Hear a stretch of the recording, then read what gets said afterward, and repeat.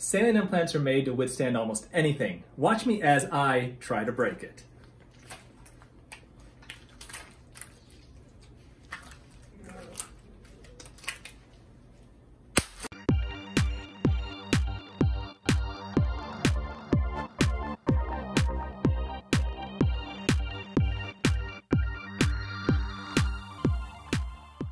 Just over a year ago, I was one of the first plastic surgeons to start posting videos on TikTok. Now I have well over 1 million followers, and I'm really enjoying creating these videos.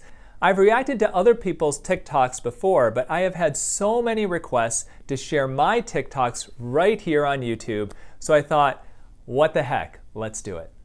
What's the difference between Botox and filler? Does Kylie have Botox? Does Selena have filler? Botox paralyzes muscles that create wrinkles. Wrinkles like these, and these. Filler can plump up your lips or your cheeks. So does Selena have filler? I think so. What about Kylie? What hasn't she had? There is a lot of confusion in the general public of what Botox does and what filler does. And they do two very, very different things. Botox is a neurotoxin. If you inject it into muscles, it causes those muscles to stop working, to basically weaken.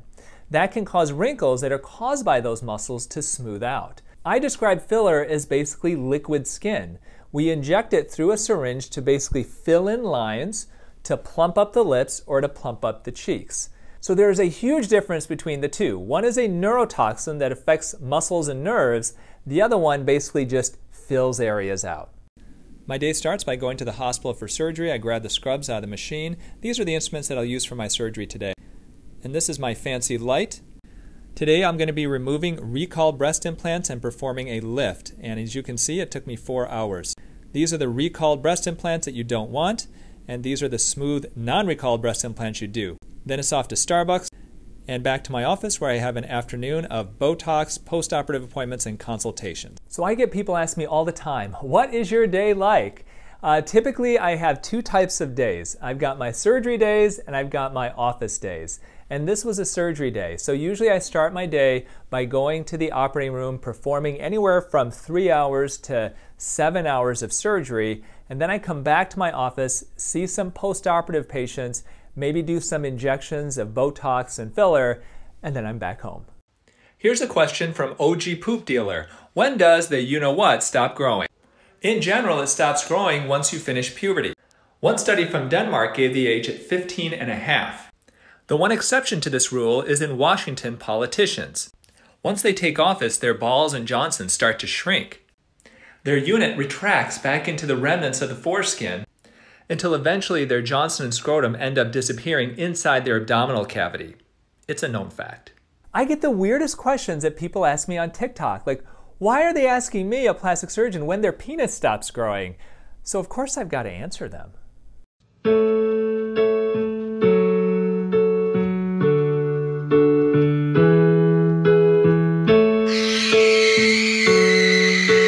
I posted this on TikTok and I had so many people think that I'm vegan after me posting this, when in reality I'm not. Now I'm all for eating less meat because I think as a society we eat way too much meat here in the United States, and I think it's really important for us to realize just the resources that go into creating the meat that we eat. Being mindful of our food, of what we put in our mouth, where it comes from, and the resources that are necessary to create it, I think are so important in the 21st century. Of course not. All male surgeons wear special surgeon jock straps with extra padding that will prevent this from happening. I do, however, have it happen when I watch videos of Bugs Bunny in drag. Ooh. So that's like totally not true. Once again, bizarre question, and I had to give an answer. Does a breast implant float? There's a joke that if somebody is drowning, their breast implants will act as flotation devices. So what do you think? Let's put it to the test. It floats. Remember, breast implants can save your life. People keep asking me, do they float? Do they float? And I thought, I have no idea if they float. But hey, you know what? They do float, and then does that mean that they can act as kind of life preservers if you are, let's say, gonna drown in the ocean? Well, if they're small implants, I don't think they're going to do anything, but Pam Anderson, Kim Kardashian, who knows? What happens if you wake up in the middle of surgery? Many years ago, there was a young man who woke up in the middle of surgery while they were removing part of his colon. He jumped off the operating room table and ran out the door, exiting the hospital. But eventually he came back to the emergency room, carrying his intestines in a Lululemon bag. True story.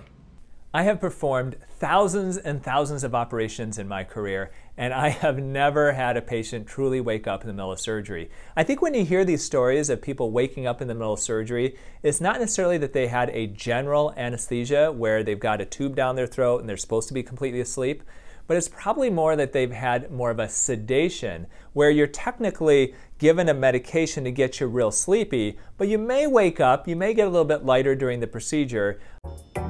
I'm a surgeon. Lipo, blubber, away. Make your boobies bigger. Inject your lips larger. And use creams. I'm a surgeon. This video is a classic case of sometimes the idea is much better than the execution.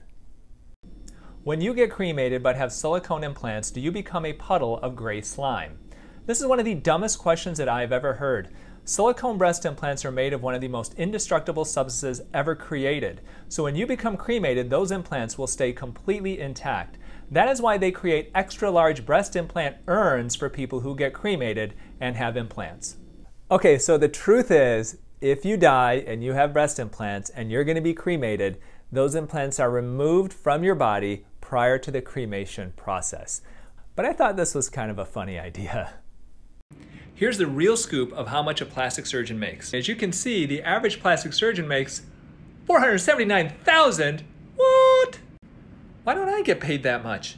So that is a lot of money, $479,000 a year. But it varies depending on what type of plastic surgeon you are. If you're an academic plastic surgeon doing more reconstructive surgery, you're probably going to get paid significantly less than maybe a high-end cosmetic plastic surgeon who has ancillary services like lasers and injections and things like that.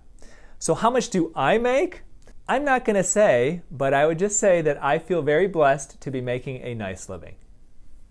People tell me I look like J-Hope from BTS, but an old version. Are you J-Hope's father? Why you look like the older version of him though? Why you look like J-Hope, but dad version? Well, if that's the case, then he should look like me when I was his age, like this.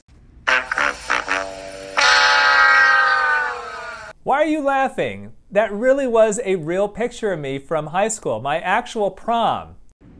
I recently revealed that people tell me I look like a dad version of J-Hope from BTS.